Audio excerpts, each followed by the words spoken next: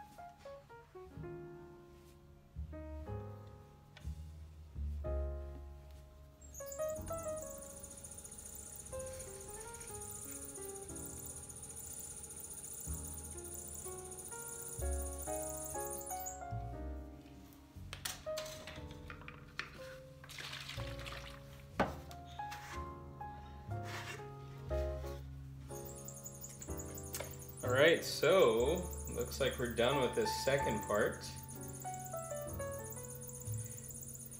What I'm doing is putting on the last bit of iron oxide at the bottom of this pot so I can scratch in my name.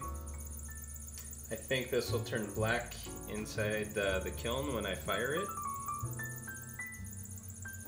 but it all depends. I'm not really sure what the characteristics of this clay look like or are, because I've never used this clay. This is called half and half. So it looks like the next step is going to be to go back into the office, open up Illustrator, and then what I'll do is create some kind of artwork that will go on the outside of these pots. And then once the artwork is all set up, then I can do some kind of a decal transfer. And yeah, then we'll be back in the pottery. All right, thanks for watching.